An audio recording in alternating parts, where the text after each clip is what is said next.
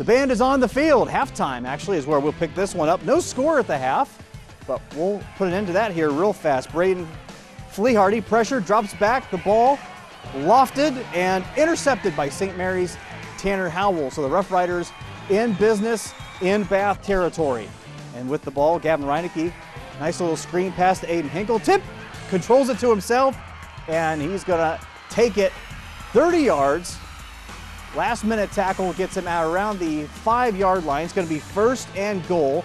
Bath defense stiffens up, but 3 plays later, Reinecke is gonna keep this one himself and dive in for the touchdown. 7-0 St. Mary's, first score of the entire game. We wait until the 3rd quarter for it. Now it's Bath's turn. Flehardy looking for Blaine Albright on the screen pass, and Albright getting some nice yak of his own, getting the 1st down as he advances the ball, and then 3 plays later, that worked out really well. Let's do it again. Flehardy to Albright for the touchdown. Pretty pass ties this one up at 7 all at Bath, but St. Mary's just a little bit too much tonight. They come away with the 27-7 win